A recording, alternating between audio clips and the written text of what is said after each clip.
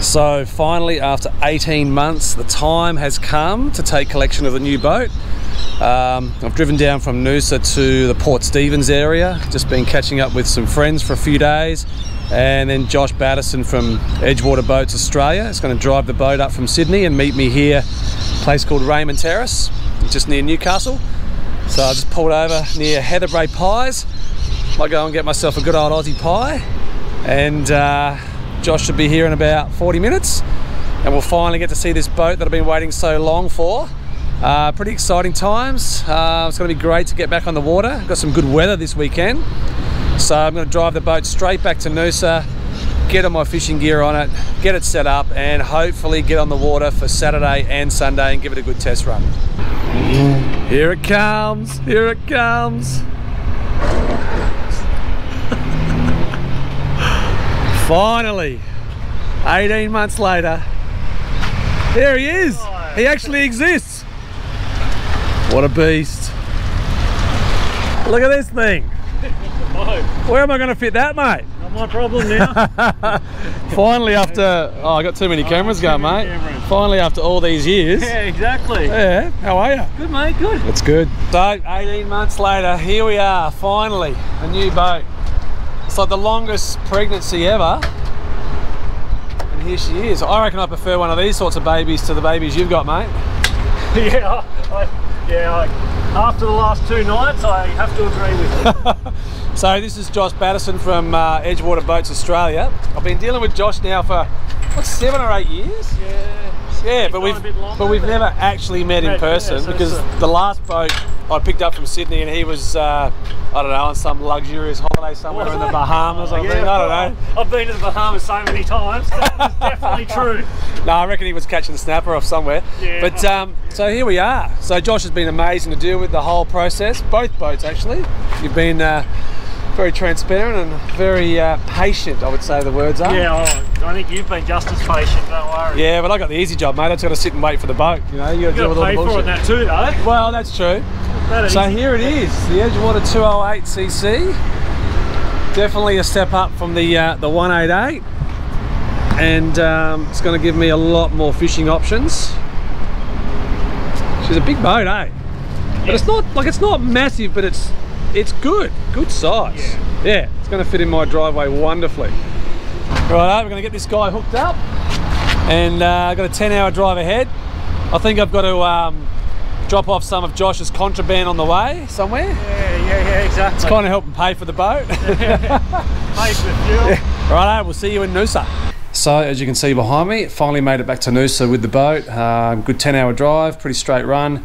Unfortunately, I didn't have any lights or brakes on the trailer, as the trailer pin was a 12-pin adapter and my car is a 7-pin, so I didn't actually think that it would be different. But anyway, we made it safe, and the boat fits nicely under the carport.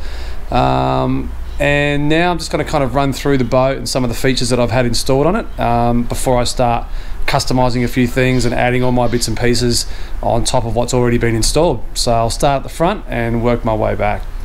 So starting at the front end here, we have a Minn Kota Tarova 36 volt, 112 pound, 72 inch shaft electric motor. It's good to have a brand new one.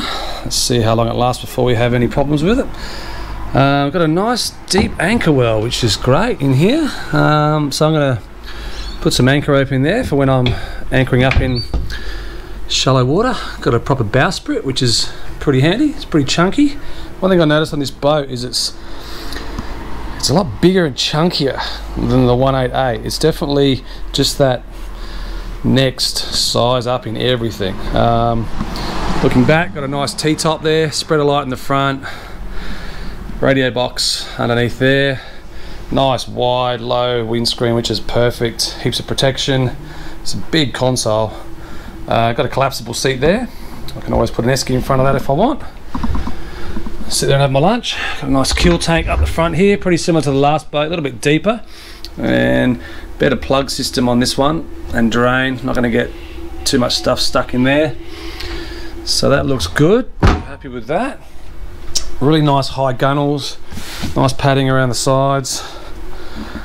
Got some good rod storage under here. I've also got raw water intake there for deck wash. Foot rail, which is handy. Really wide gunnels on this boat, which is great. And as we come down to the console, you'll notice I've got two Simrad NS12 Evo 3S's. Basically I'm going to run GPS and probably one transducer on one and another transducer on the other. I had two 1 kilowatt transducers fitted, a SS175 medium and an SS175 high wide, so I get the best of bottom coverage and also top water for the pelagics. Mercury 4-inch control panel, Simrad autopilot, Lenco limited space trim tabs, which I'll show you why in a minute, and standard Mercury control. Yeah, really big console, massive top here. I'll be able to put a camera bag up here to put my GoPros and stuff in, and it slopes backwards, which is good, so stuff doesn't come flying off the console when you're moving at 30 knots. Radio box up the top here, B&G VHF, high quality VHF radio, better than I would normally spend, but safety is paramount. I'll be doing wider trips on this boat. Got some good rocket launchers up here on the T-top, another spreader light, and some rod holders on the back of the seat console. Really good storage box here, which I can fit quite a few of these Sistema storage containers with all my tackle and lures and stuff for the day. And then I had a custom bait board made up by Baitmate. It's an 800mm wide. I've got two 100mm drawers, 100mm height and deep drawers, and they comfortably fit these Sistema boxes, so I can get at least two in there, some leader, another two in the bottom compartment, and that kind of yeah, that fixes me up for all the storage of my terminal tackle for any given day and any extra I can put down in the console. There was an esky that goes under this seat here, this one here, but I'm going to take that out and put two slide out 45 litre eskies, and I'll put that one down inside the console. Got a walk-through transom here, swim ladder. We've also got a freshwater shower, heaps of room on the back there, access to the motor, and on the other side here we have a nice deep plumb live well in a great position, perfect spot. Once again, we've got another seat here which flips out, or I can just put an esky on the back here. Loads of room in the transom compared to the last boat. There's a good, 1200 in there, heaps of standing room, more rod holders and storage on the other side here. So yeah, we've got a ton of rod storage, ton of gear storage, and yeah, especially down inside that console, we've got stacks of room in there, so I can really, might even put a shelving system in here at some stage. See how we go. So if we look here, you can see that I'm charging the 36 volt lithium battery for the Minn Kota electric motor. It's a charger there. Now these come from the same supplier that supply the Minn Kota, and the reason I've done that is because they got less chance of voiding the warranty if anything goes wrong. So some lithium batteries aren't compatible with some electric motors, so this avoids any potential issues that may arise, because as we all know, electric motors aren't the most reliable things, and I don't want to have any arguments with suppliers with regards to warranty issues. As you can see, very neat wiring job that Joshy has done, and the guys that installed the motor. It's great. Then we've got the autopilot steering set up here, a couple of 12 volts cranking out battery, and then a deep cycle battery for my main batteries, and got some Namiya networking set up there, and there's a sonic hub set up there for me stereo speakers.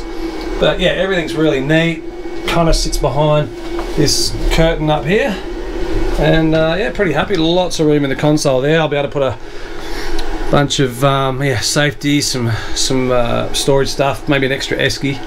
So yeah, lots of room in there. Okay, the serious end of the boat. I have fitted a Mercury 225 large DTS with a Mercury 3-blade inertia prop.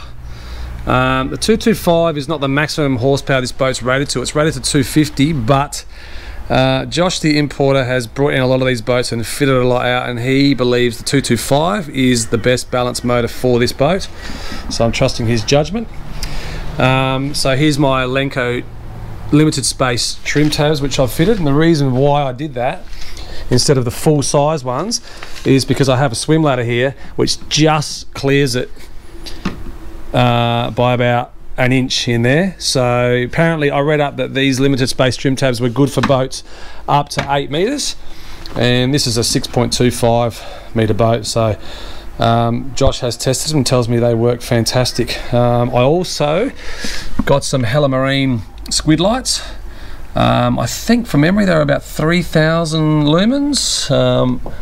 They look really good, really solid, so they'll give me a bright blue or a bright white light off the back of the boat in case I want to do some squidding at night. Under here we have two transducers, two 1 kilowatt transducers, EMR 175s. One's a medium and one is a high wide. As you can see there, they are installed so that there is no interference coming from the front of the boat. Really nice, neat job there. So that should give me seriously clear reading at all speeds. So before I put the boat on the water for the first time, I decided to get a protective wrap put on. So I've brought it out to a place called Pomona, about 20 minutes from Noosa, to a business called Graphic Wraps. And Craig has been putting the wrap on over the last 24 hours. So let's go and have a look.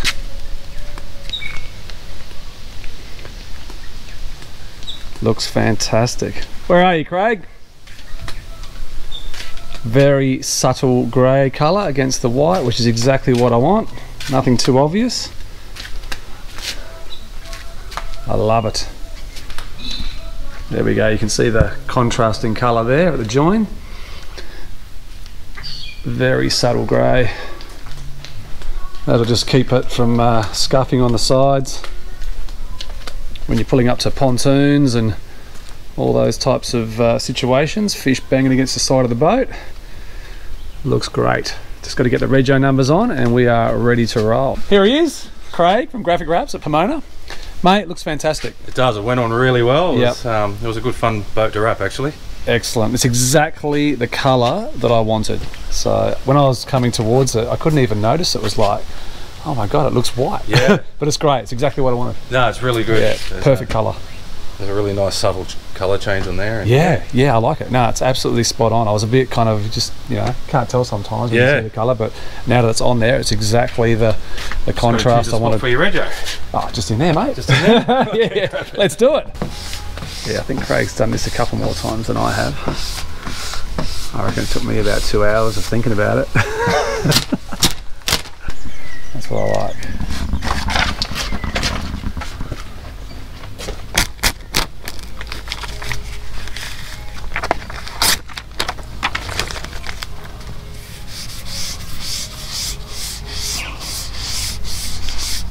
And that is how it's done.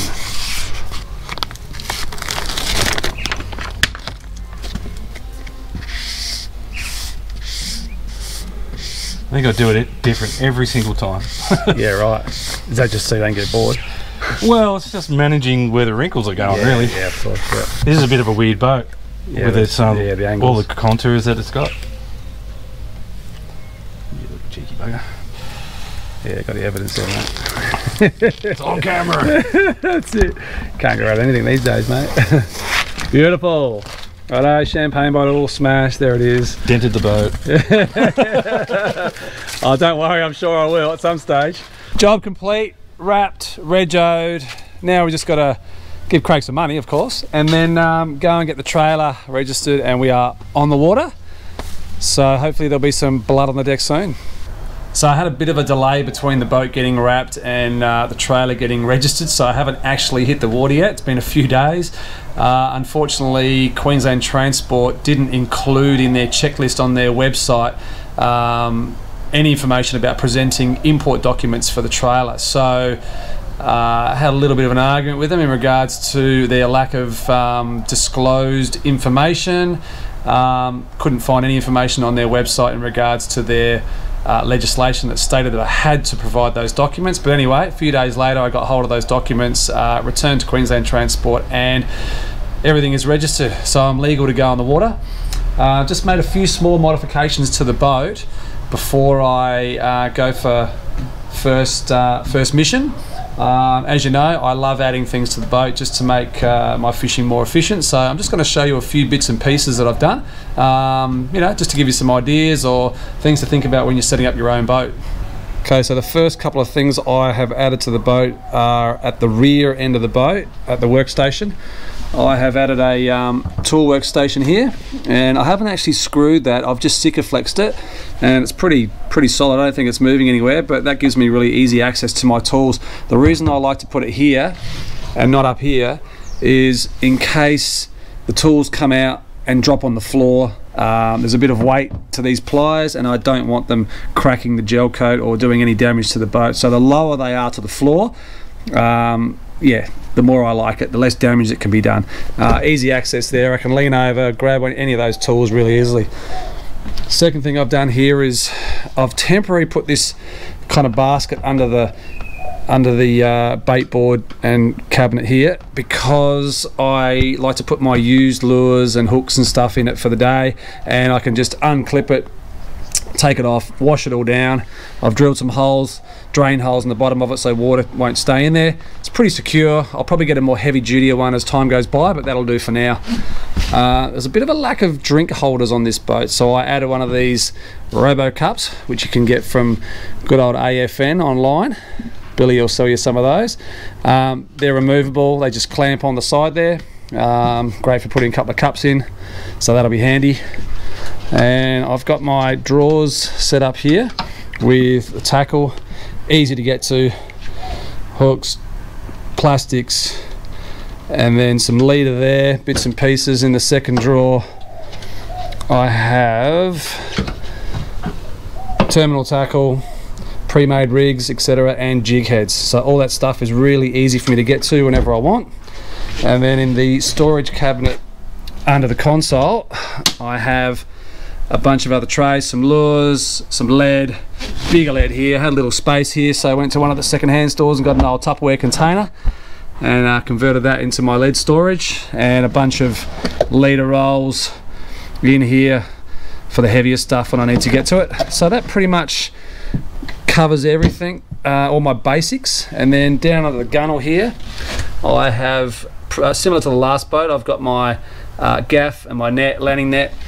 And then I've got the raw water intake is in a different spot there, so I've got my deck wash nice and tidily tucked under there. So once again, everything's clear off the floor, and that gives me plenty of fishing space. And one other minor detail I've added to the boat here is at the back, through the walk-through transom, there's a little storage hatch, and inside here there was just like a basic kind of container. So what I've done here is I've put a front on it here and turned it into a little bin which I can put bits of plastic, you know, lure packaging and that sort of stuff in there, and just empty it at the end of each day. So pretty convenient little spot here at the back of the boat, easy to reach from inside the transom, and just making use of that space. It's never enough rod holders on a boat, and I'm amazed at the amount of boats that don't have rod holders in the front half of the boat. The reason I put them here, two reasons. I've got one here and one on the other side, so both port and starboard. And the reason I put them there is in case the nose of the boat is pointing into the wind and the current is going against the wind, so then my lines are going to end up at the front of the boat.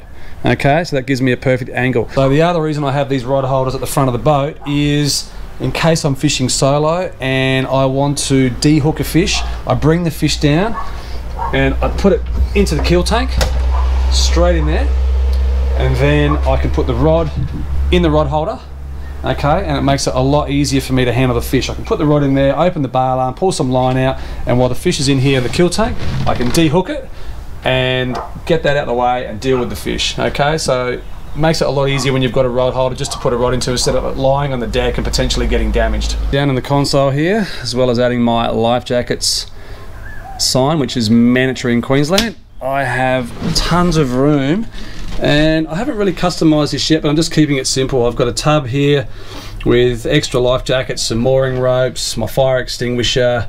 I've got a bag just sitting behind that with all my safety gear, EPIRB, flares, V-sheet and first aid kit, tool kit, and also a bag here of extra tackle. And as you can see, I've got plenty more room in here. I can stack things up on top there, under there. Massive lithium battery for the electric motor, but there's still heaps of space in here. So lots of room. Not even sure what I'm going to do with all that space yet, but I'm sure when I go camping I'll be able to fill it up with some crates and bits and pieces. Now, if you've had a trailer before with electric breakaway brakes or electric over hydraulic brakes, you may have had some issues before, and the main issue I've had before is when water gets inside the units. They tell you that they're sealed, the actual breakaway units, but I've had some issues years ago with a particular brand where the seals weren't amazing, the water got in, fried the circuit board, and I had a brake lock up on the middle of the Gateway Bridge in Brisbane in peak hour traffic, and it was pretty dangerous. So I'm going to prevent this happening this time by putting covers on top of the batteries and also on the brake unit itself. So what I did is basically got a couple of old battery boxes that were lying around, cut them up a little bit, got them shaped, and I've put them over the top of both the dual battery unit and the breakaway system itself with some cable ties, and that'll probably last quite a few years, or last longer than if I left the units out in any kind of conditions. I'm under a carport here, but they can still get salt water, rainwater, all sorts of stuff on them. So definitely an idea to protect those units and save yourself some dramas in the long run. So I've still got a few bits and pieces to come for the boat, but yeah, that's a pretty basic rundown on everything that I've got on it and things I've added to it. So yeah, the next thing to do is put it on the water and test everything out and see if everything's working. So let's get down there. We've got some pretty average weather tomorrow, but Sunday is the day. So yeah, maiden voyage, and I'm looking forward to it. Alright, just getting ready for the maiden voyage in the new boat. Got Ryan here to help me today. Gonna pop 100 litres of fuel in. I've got no idea what how much fuel this boat uses yet, so looking forward to getting it on the water and testing it out. It's about 5:15 in Noosa. Gotta go and look for some snapper, where me and Ryan have been catching them the last couple of trips. So yeah, pretty excited to get on the water and test this baby out and see what it can do.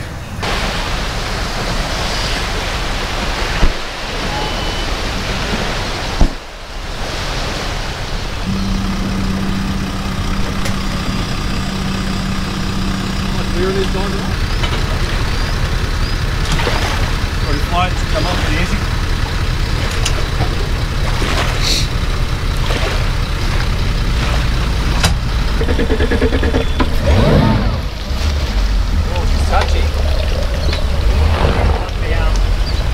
Alright, fortunately a drama-free launch, which is always good, especially with a new boat. It's always a little bit of a nervous moment, making sure nothing goes wrong. I always like to be driving away from the boat ramp, leaving everyone there with all the hassles of the world. So here we go, we're looking pretty good. Got a bit of a sunrise about to happen over here, Noosa River. All the electronics are working well. Got the two Simrads. Sounders are reading super clear here in the river, which is always a good sign. Just got to get used to the new electronics. Great layout, super easy to see. Ryan's looking pretty happy there. Excited, Ryan? Oh yeah. So, all right, let's give it some stick and see how this thing goes.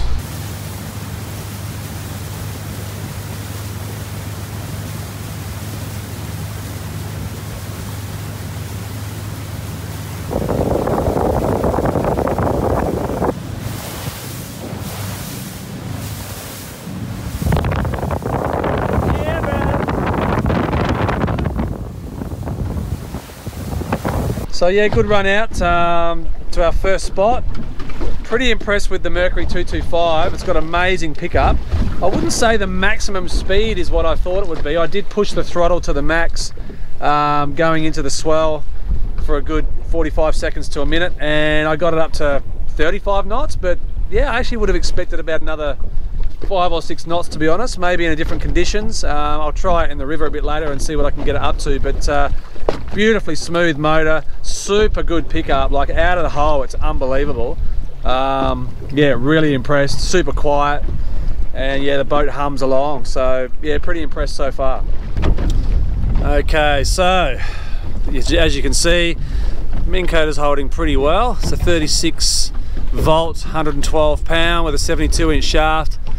We are pointing into a westerly wind with a nor'east swell coming from behind. Yeah, it's holding fine. That's not a real challenging condition. I'd say the breeze is about 5 to 10 knots, so it's not pushing it hard, but yeah, it's holding pretty easily at the moment, which is always good.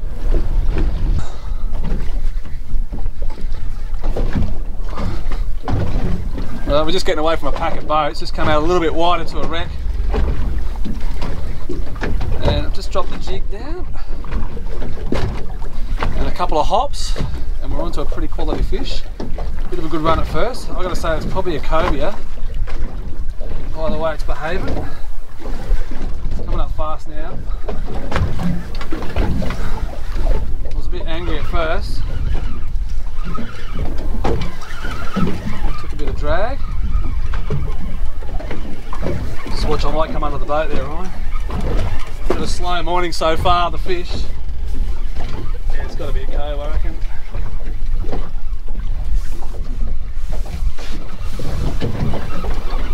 He is. It's not a bad one either. Oh, he's only a small one. I saw the boat and did a runner.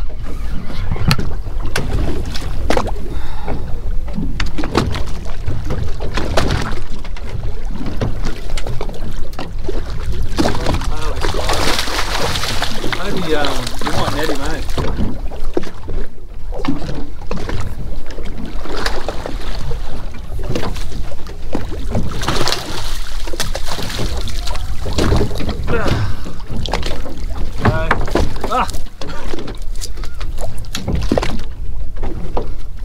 There we go, the result of dropping down a 80-gram jig on a wreck. Didn't take long, a couple of hops and a reasonable sized fish.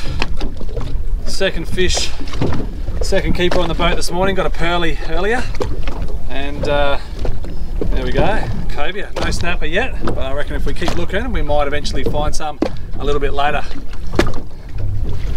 Got himself something on the livey. You can see it on the sound. You lost it. Go on. Oh, how's that feel, mate? Gone like last week's paycheck, mate. Oh, I'm looking forward to seeing Ryan's knot, because he lost a good snapper the other day to a dodgy knot. So you know we're about to have a knot inspection. I already know it is gonna be it. Oh, what have you done this time, Ryan? Alright, let's have a look. Let's have a look. Oh no, just pulled the hook. Okay, well, you're off the hook as far as the knots. Ryan fish there, and a little bit of a burley trail. Bit of whale. Nuggets. Bit of whale of a time, mate. Look at that, he's breaching. The Ryan fish has breached and dropped a load. I might just leave you out here, mate. Pretty awesome conditions, total glass out, but the fishing is very quiet. We are marking fish on the bottom, but they're just not biting. So a couple of bites before on the wreck, just watching Ryan's deposit float away. Some nuggets for the central nugget bank. Anyway, a bit of burley. Oh, I'm going to sit at the front just to enjoy the tranquility for a while, and then we'll go have another look around. So when I'm fishing for snapper, the sound is really important. I'm always looking for certain types of colour and shapes on the sounder which resonate with what I think would be snapper. And I think coming through the sounder at the moment, there looks like there's some fish under a bait school feeding, and there's a good possibility that they could be snapper. So we'll get some baits out and see if we can pull some of the fish out of it. Quiet in the middle of the day. I've been putting liveys down. I don't want them. So I just thought I'd sneak down slowly a lightly weighted fresh pilly, and I reckon I've got a good snapper here. Here we go, first good knobby in the boat. It is. They're sitting on the bottom, smooching away, not eating, and there you go. Present a nice, pretty much unweighted pilchard down. Fresh pilchard actually, ones we caught before at the wreck. And the result, a good snapper. Beauty. It's a pretty simple rig there. A fresh pilchard on a set of gangs. Very small running bowl sinker. It's a bit of a fly on the gangs. I'm using these L-cat gangs that come with a bit of a attractant there. So nothing kind of technical there. Really light ball sink. I'm just feeding it down into 50 meters of water, and that's what attracted that last snapper. Same technique then. Feeding that pilly out. Another good fish. Oh yep. This time we've got a nice lipper on the bottom. Grassy sweet lip. Really good chewing fish. Float lining those pilchards down and starting to get some quality fish. Ryan just got one on the other side, a bit bigger than this one before, and yeah, middle of the day when everything's dead quiet, and now we're actually starting to get some quality eating fish on board. It's like 3 and 3 drops, so got a bit of a bite heading into the top of this tide here, which is about 2 o'clock, so another 2 hours of running water, we should be able to catch a few fish. Come on, gotta be here. Every time I turn the camera off, I get a bite. A bit camera shy. Come on. Definitely in the zone. There's a bit more run now as we get closer to this tide, so definitely having to let a bit more line out. And of course, as always happens, as soon as you turn the camera off, I brought that bait back up a little bit, dropped it back down another 5 meters, and a good hook up. This one feels pretty snappery again. Definitely all swimming in that zone at the moment, about 5 to 10 meters off the bottom. There's a little bit more run now, so I just had to let a little bit more line out just to get it in the right spot. Oh yeah, that's a good one.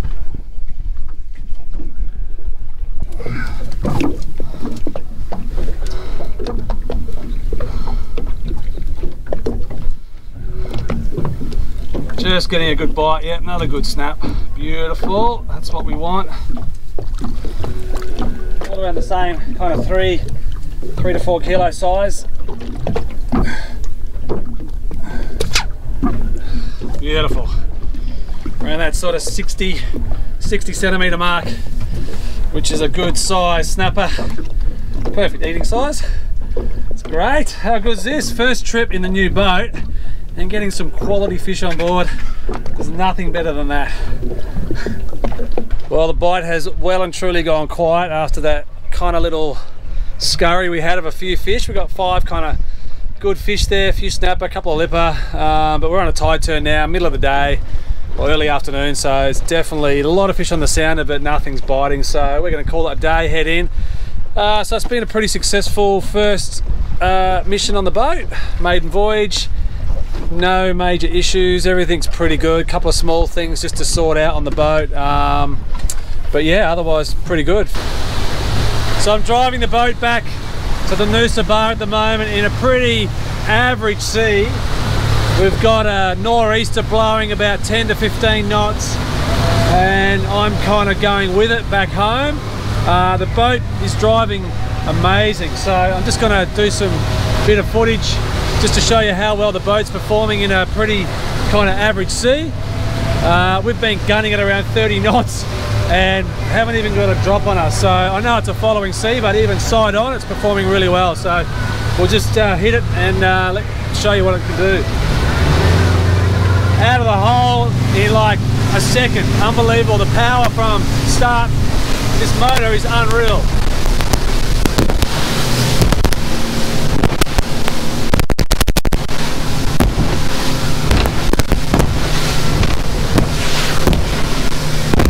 .30 knots, easily heating it up. go, a little bit side on.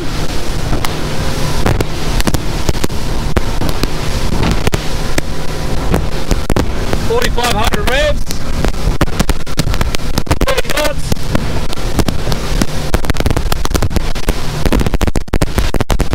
Brian's not even getting wet. Going side on.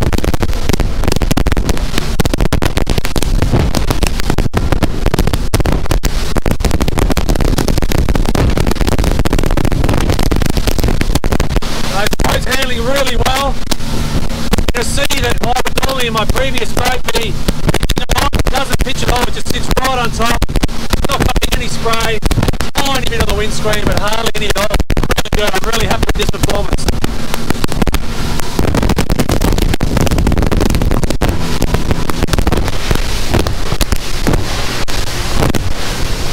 That's pretty impressive. It's a really different hull to the 188.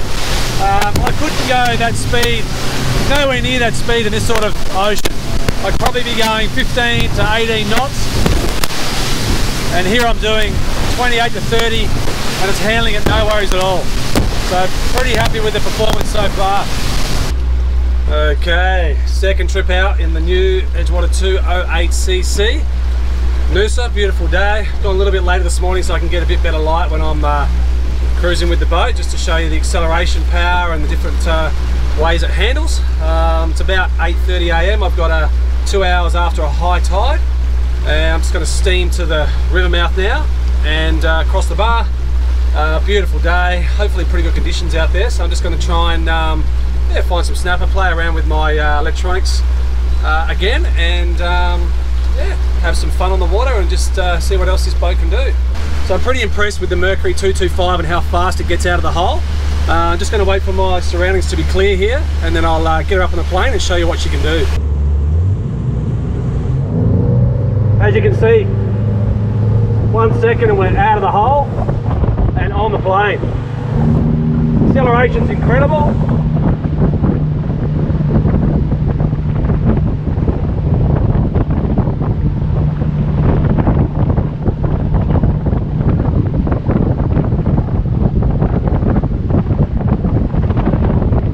It was literally 0 to 29 knots in a few seconds.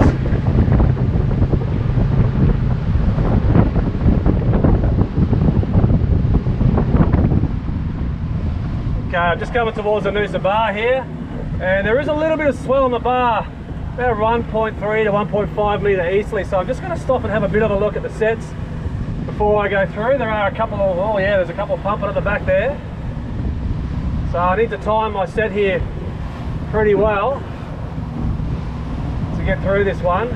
Just got to be cautious, so I've come unstuck on this bar before, so I'm just going to take my time, watching a set, wait for the gap, and then power through that channel which I've been going through on the North Shore here. Right, there's been a set, so I'm going to go now.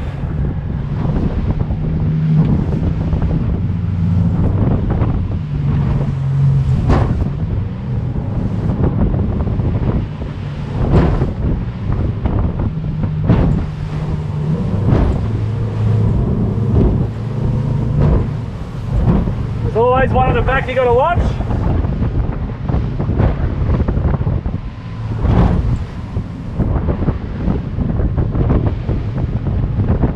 Field's up right here.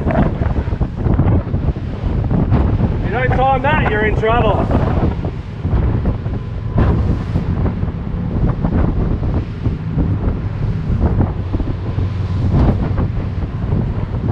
There we go, that's how you cross the Noosa bar.